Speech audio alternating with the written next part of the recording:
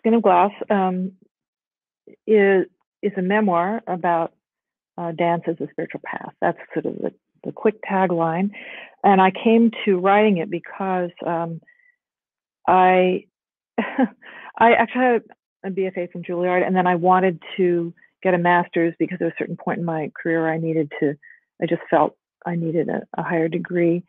I went to Columbia Teachers College, and I just was like, no, this is definitely not what I need to be doing. It was all about writing good syllabuses, and I'd already been teaching in university for a long time. And I was like, oh, no.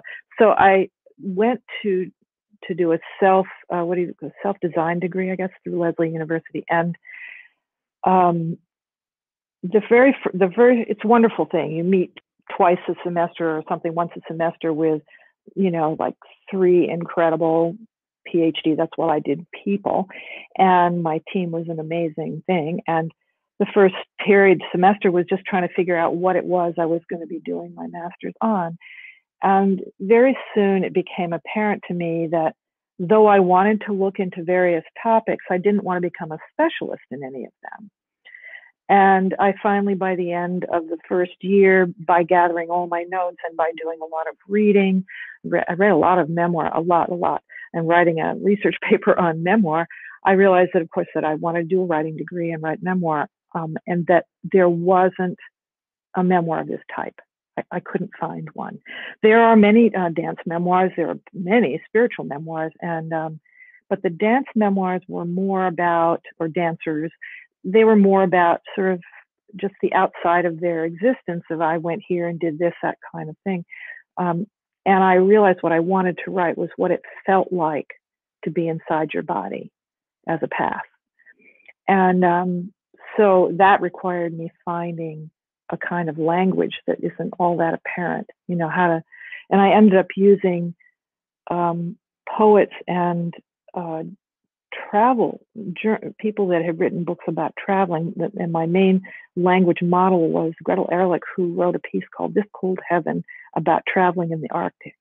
And I said, well, I want to write my memoir as a journey inside my body, as if my body is a landscape and I'm experiencing it. So the first part of the memoir is pretty much a lot of what we've been talking about is just, young dancer, and then, Sufi student. So it's very straightforward, very easy to follow. Everybody loves the first part. The second part is what I call the thriller. It's really me exploring sequentially different body parts, legs and crotch, spine, skin, ovaries.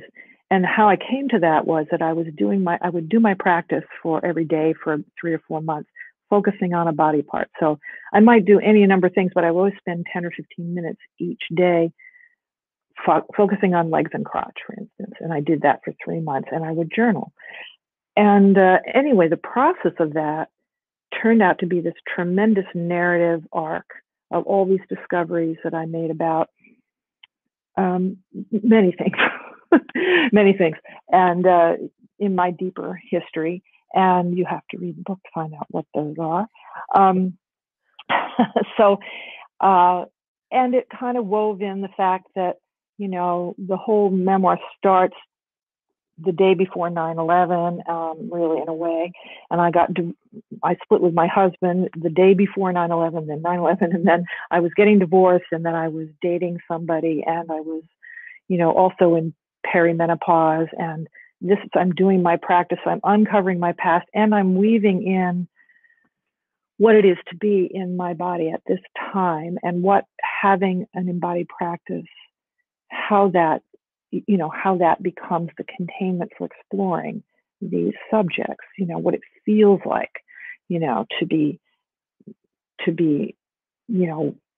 in my body in perimenopause, for instance, or, these things. So that's the middle part of the book, and it's unusual, and it was hard to find language for it, but I really felt happy with it. When I had finished it, I felt like we need this. We need to be writing and reading this kind of thing, And then the end part is just a little denouement of, just little anecdotes of being a teacher, being a performer, that kind of draw on perceptions that I had unfolded in the book. So that's what the memoir is. It's a slightly unusual memoir, but in a way, it's in its own way kind of a primer to the practice as well, because it's sort of what can happen, at least it happened to me from doing this kind of process.